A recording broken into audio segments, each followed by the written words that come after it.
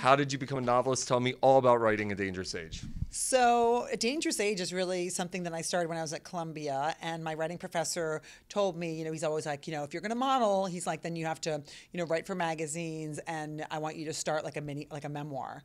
And so it was called One Year when I was at Columbia, and then, with Simon and Schuster, we decided to write A Dangerous Age to expand the idea of, me as a model coming to New York and, growing up in this industry of, fashion, publishing, and the art world. How much of it is autobiographical? How much of Kelly is in Lucy? Well, we call it loosely based, so it's like Lucy based, loosely. But it is loosely based on my life because you can't really write about your own self unless it's a memoir, and I'm not ready for a memoir yet. I'm not old enough for that. But it's, I'm the ultimate voyeur, and I love, listening to people on the street and listening to people, in restaurants and, watching and observing. I mean, that's really, I was an editor of magazines all my life, and that's been my job, is to like watch and celebrate.